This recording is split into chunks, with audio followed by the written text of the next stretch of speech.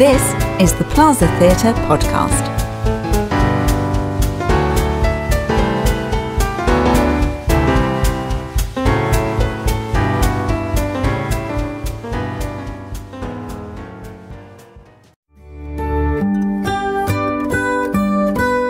Alice in Wonderland by Carroll, with Chloe Birtles, Matthew Ellison, Wayne Ings, Peter Moore, Diane Phippen, Clare Durham and Gemma Wilkes. Directed and edited by Georgette Ellison. Chapter 6. Pig and Pepper. For a minute or two she stood looking at the house and wondering what to do next, when suddenly a footman in livery came running out of the wood. She considered him to be a footman because he was in livery.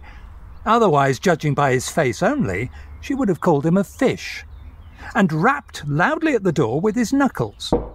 It was opened by another footman in livery with a round face and large eyes like a frog. And both footmen, Alice noticed, had powdered hair that curled all over their heads. She felt very curious to know what it was all about, and crept a little way out of the wood to listen. The fish footman began by producing from under his arm a great letter, nearly as large as himself, and this he handed over to the other, saying in a solemn tone, "For the Duchess, an invitation from the Queen to play croquet." The frog footman repeated, in the same solemn tone, only changing the order of the words a little. "From the Queen, an invitation for the Duchess to play croquet." Then they both bowed low, and their curls got entangled together. Alice laughed so much at this that she had to run back into the wood for fear of their hearing her, and when she next peeped out, the fish footman was gone, and the other was sitting on the ground near the door, staring stupidly up into the sky. Alice went timidly up to the door and knocked.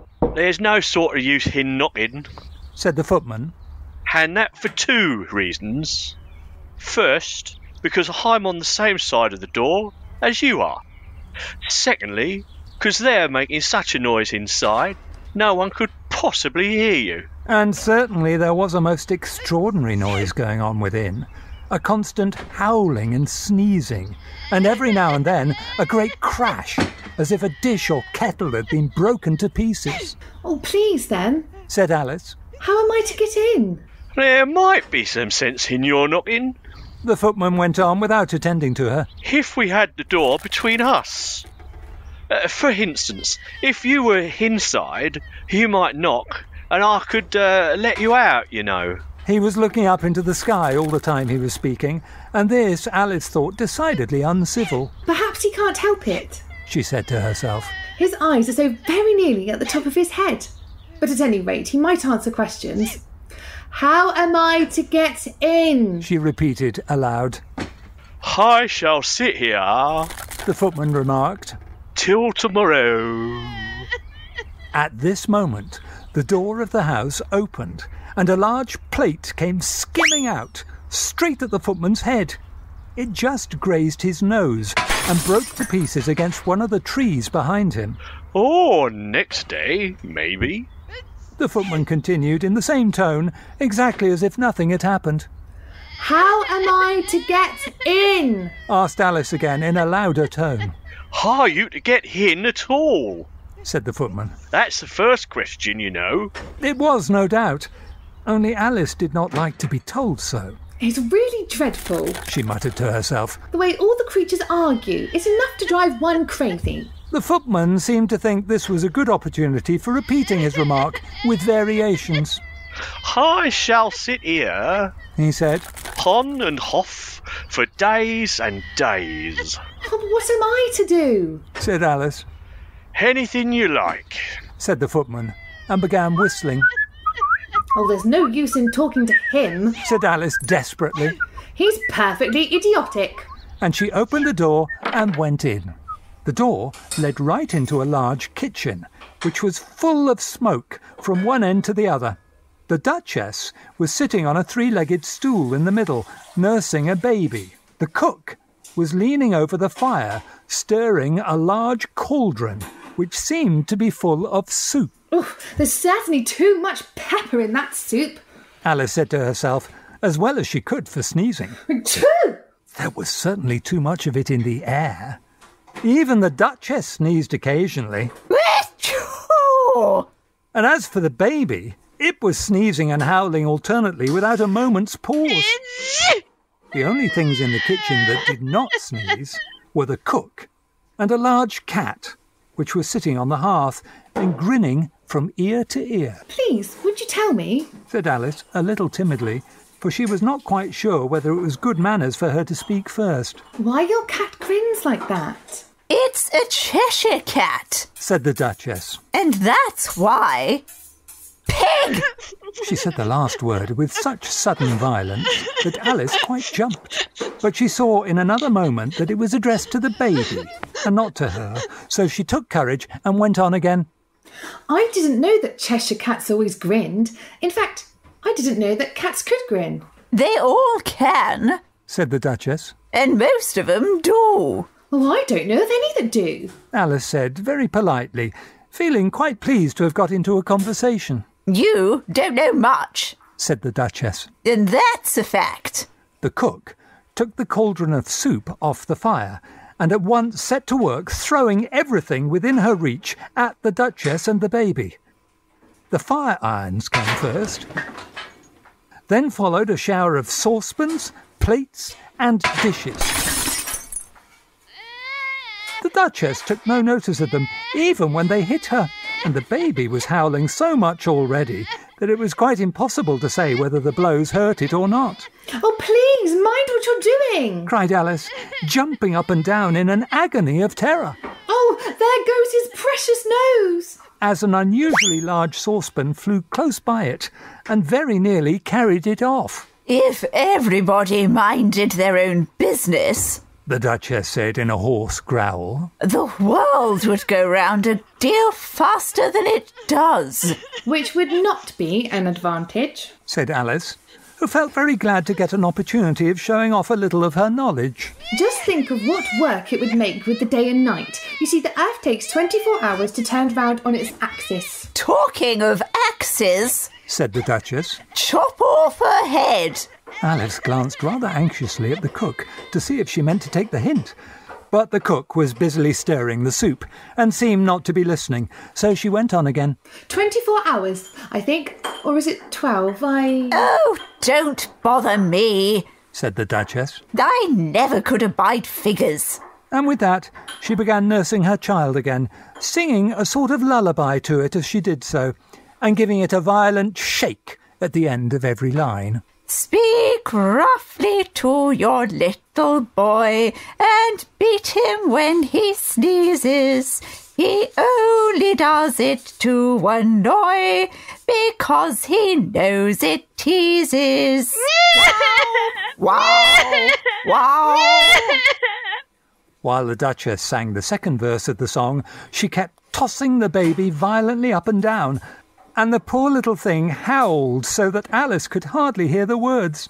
I speak severely to my boy. I beat him when he sneezes, for he can thoroughly enjoy the pepper when he pleases. Wow! Wow! Wow! And the poor little thing howled so that Alice could hardly hear the words. Here, you may nurse it a bit if you like. The Duchess said to Alice, flinging the baby at her as she spoke. I must go and get ready to play croquet with the Queen. And she hurried out of the room. The cook threw a frying pan after her as she went out, but it just missed her. Alice caught the baby with some difficulty, as it was a queer-shaped little creature and held out its arms and legs in all directions. Well, just like a starfish. Thought Alice. The poor little thing was snorting like a steam engine when she caught it, and kept doubling itself up and straightening itself out again, so that altogether, for the first minute or two, it was as much as she could do to hold it.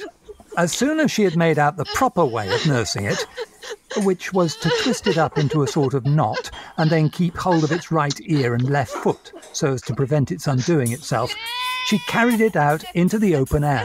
If I don't take this child away with me, Thought Alice. they're sure to kill it in a day or two. Wouldn't it be murder to leave it behind? She said the last words out loud, and the little thing grunted in reply. It had left off sneezing by this time. Oh, don't grunt. Said Alice. That's not at all a proper way of expressing yourself. The baby grunted again, and Alice looked very anxiously into its face to see what was the matter with it. There could be no doubt that it had a very turn-up nose, much more like a snout than a real nose. Also, its eyes were getting extremely small for a baby. Altogether, Alice did not like the look of the thing at all. Oh, but perhaps it was only sobbing. She thought, and looked into its eyes again to see if there were any tears. No, there were no tears. If you're going to turn into a pig, my dear, Said Alice seriously. I'll have nothing more to do with you. Mind now. The poor little thing sobbed again, or grunted, it was impossible to say which. And they went on for some while in silence. Alice was just beginning to think to herself, Now what am I to do with this creature when I get it home? when it grunted again so violently that she looked down into its face in some alarm. This time there could be no mistake about it. It was neither more nor less than a pig, and she felt that it would be quite absurd for her to carry it further. So she set the little creature down and felt quite relieved to see it trot away quietly into the wood. She was a little startled by seeing the Cheshire cat sitting on a bough of a tree a few yards off. The cat only grinned when it saw Alice. It looked good-natured, she thought.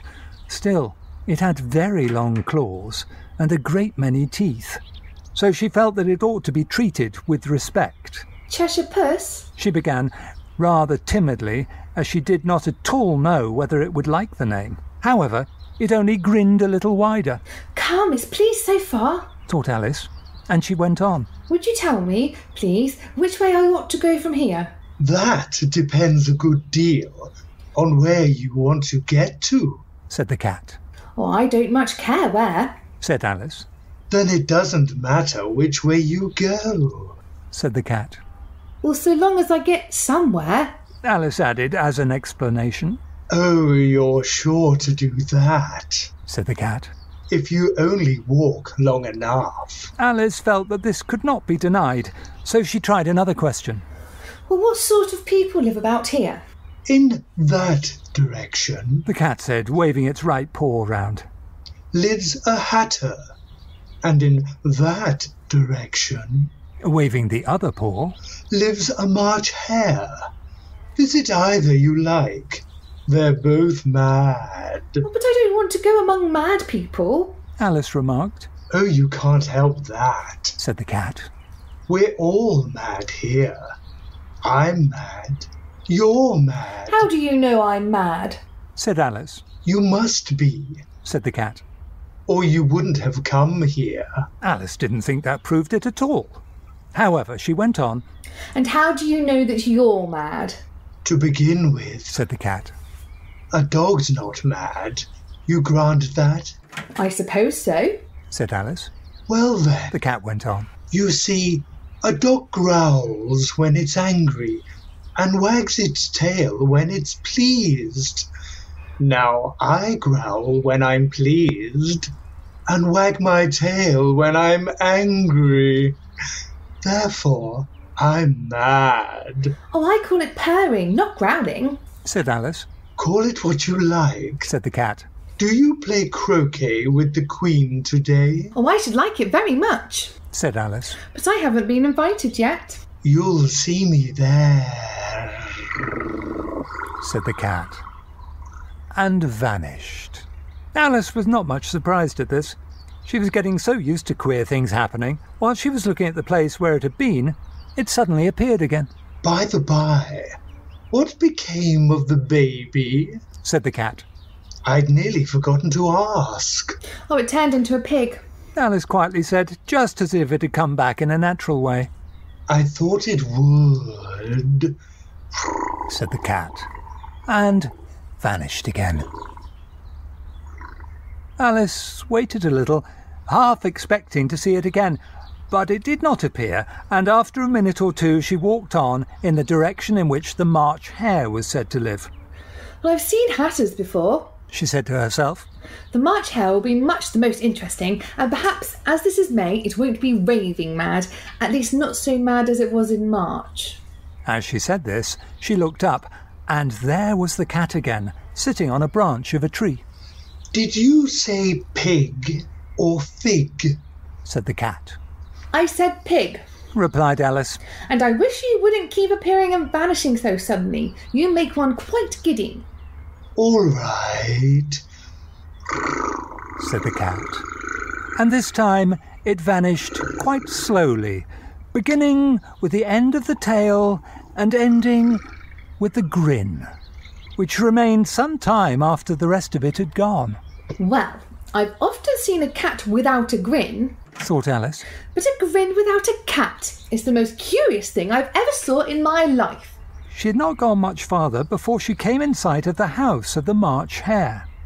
She thought it must be the right house because the chimneys were shaped like ears and the roof was thatched with fur. It was so large a house that she did not like to go nearer till she had nibbled some more of the left-hand bit of mushroom and raised herself to about 2 feet high.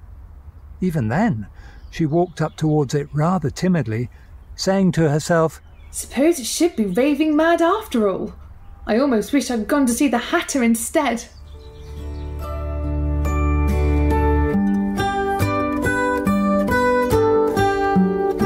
Alice was played by Chloe Birtles, the Fish Footmen were played by Peter Moore, the Duchess was Clare Durham, the Baby was Diane Phippen, the Cheshire Cat was played by Wayne Ings, and the narrator was Matthew Ellison.